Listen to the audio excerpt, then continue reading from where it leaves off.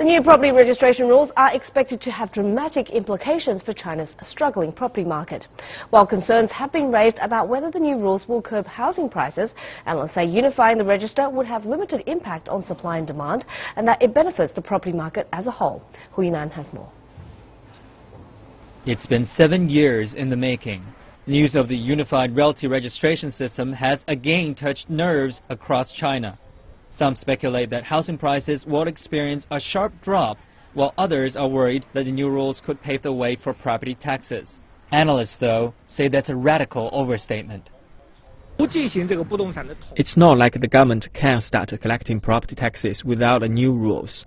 It's just that things won't be as easy. Realty info in the big cities can be accounted for, but data in the country and the towns are harder to collect.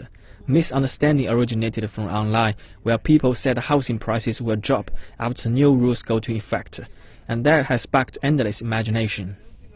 Industry insiders expect the new rules to act as a countermeasure to the housing market slump and help ease existing home buying restrictions. After the new rules come into effect, and with anticipations for the property tax exerting some level of influence, I believe home buying restrictions will cease to be necessary. If you look at the long term as a way of administrative intervention, the restrictions are not in line with the rules of the market, so they've got to be cancelled at some point.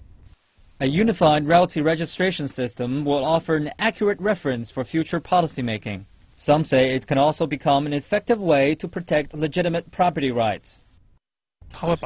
There will be a nationwide information sharing platform on property data. It's a very good basis for formulating national policies and safeguarding the smooth implementation of the property law.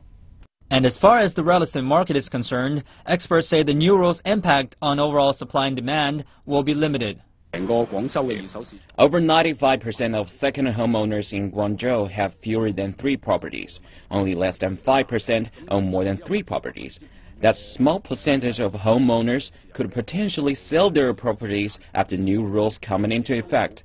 But their scale and proportion will not create much of an impact for the market. And in the long term, it would come to benefit both second-home market liquidity and the reasonable price adjustments. The new registration rules come at a time when the declining real estate sector is anxious for policy support. Observers say the rules will serve as a critical tool to monitor market changes and in the process help China's anti-corruption efforts, as massive investment in property is often an indication of illegal gains by corrupt officials who take advantage of policy loopholes. Hu Yinan, CCTV.